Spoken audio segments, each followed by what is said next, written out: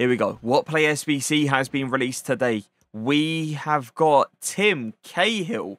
Huh. Okay. 4-star, 5-star, high medium, 5'10", striker, centre mid cam, centre forward. Pooh. Oh, he looks good. Look at the physicals on his card. 96 strength, 99 aggression. Finesse shot, outside foot shot. How expensive though? 2 teams?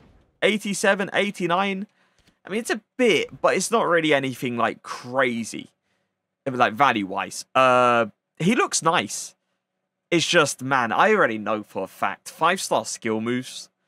Why 4-5, huh? That's what I'm asking. Why 4-5? Why not 5-5? Why not?